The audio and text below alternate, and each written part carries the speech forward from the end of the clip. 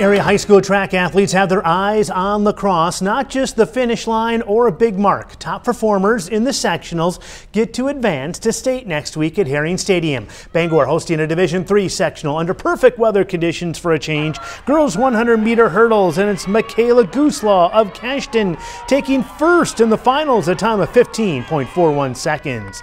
Now to the girls 4x800 relay. Basketball taking first in this one, a time of 9 minutes and 45 seconds.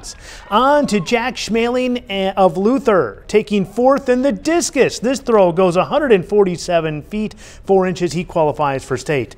The big event of the day, pole vault. Bangor's Sam Crenshaw taking first and beating a Division III state record, 16 feet 6 inches. A rewarding moment for Crenshaw, who's hardly been able to compete this season because of injuries.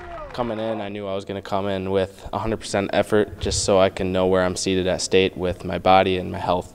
And so just to go 16.6, I mean, I never thought I would have that in me this year, especially with the circumstances, but we did it. So.